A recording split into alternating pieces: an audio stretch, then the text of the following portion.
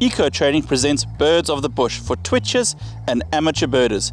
Each episode will teach you about a different bird found in the African bush. Hi folks, and welcome to another episode of Birds of the Bush. It is World Migratory Bird Day, and we are also going to be focusing on water and wetlands and the importance that these habitats play for all these different birds that migrate these vast distances between us and different continents. Well, I'm sure, as you all know, water is an incredibly vital component of our lives and the world around us, and especially so for these birds that migrate these massive distances. Just imagine you're a bird coming down from somewhere in Northern Europe and you're flying down to Southern Africa.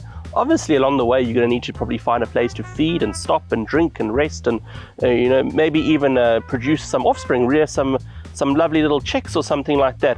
And this is where our wetlands come into such an important part of these things, due to the fact that they're almost the perfect habitat. They've got water, and where you've got water, you've got life.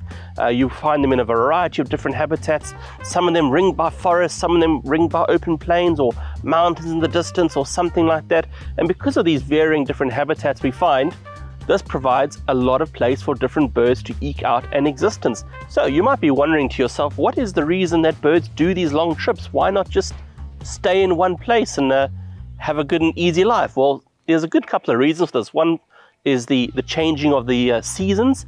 Generally birds find most of their food over the summer months. You've usually got good plant growth, which often equals a lot of insects and things like that, and this provides a lot of food for birds. Now, as winter comes along, for instance, in the northern hemisphere, those things become scarcer and scarcer. So a lot of birds sort of follow the seasons, so to speak. Always, you could almost say living in the perpetual summer, if you will, staying in the summer months. So as the seasons change, and in the northern hemisphere it goes from winter to summer, or summer to winter, vice versa, so they move up and down between the southern and northern hemispheres, following this food source. Also, by following the food source, it usually means that you're in good condition, you have enough energy to do things like breeding. By staying within the temperate zones, if you want to call it that, of the different seasons, birds always have enough resources, which means they can hopefully reproduce successfully. Not all migrants reproduce when they come down south and visit us.